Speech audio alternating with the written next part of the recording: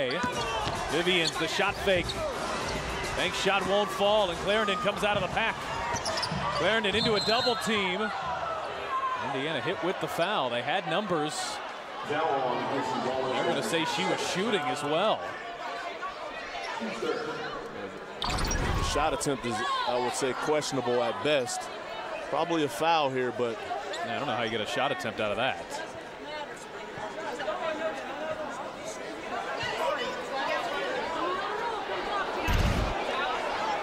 Well, there certainly was a foul, but yeah, foul for sure. Contact on the play, but shot attempts. There has to be some sort of upward motion in that as well. So Clarendon will head over to their bench for infectious control timeout. Clarendon took a blow to the face there. But you referenced the clutch moment, you know, here as the Sparks are able to get the